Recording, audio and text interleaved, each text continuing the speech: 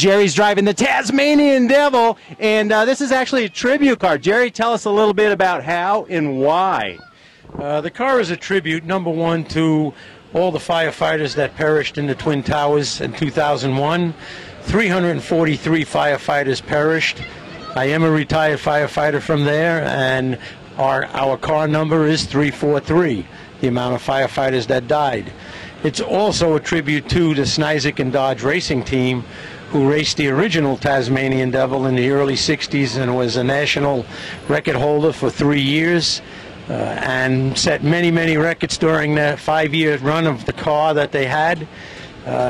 Set the first U.S. Nationals record at the U.S. Nationals in 1964 at Indy, and they've over 200 wins in their 5-year career.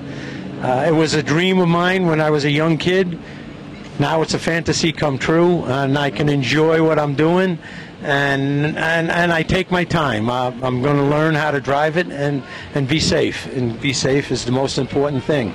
Now you got PacersAuto.com on the side. Who's Pacers? Pacers Auto was the actual company that Snyzik and Dodge racing team were back then. George Snyzik and Charlie Dodge owned Pacers Auto on Long Island, and their racing team was Snyzik and Dodge Racing Team. They used their last names. And that's how I was able to contact George 2 years ago and ask him if he would help me build the car again.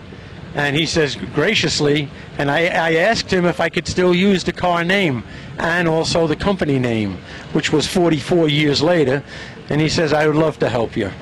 And here we are, 44 years later, Tasmanian Devil 2.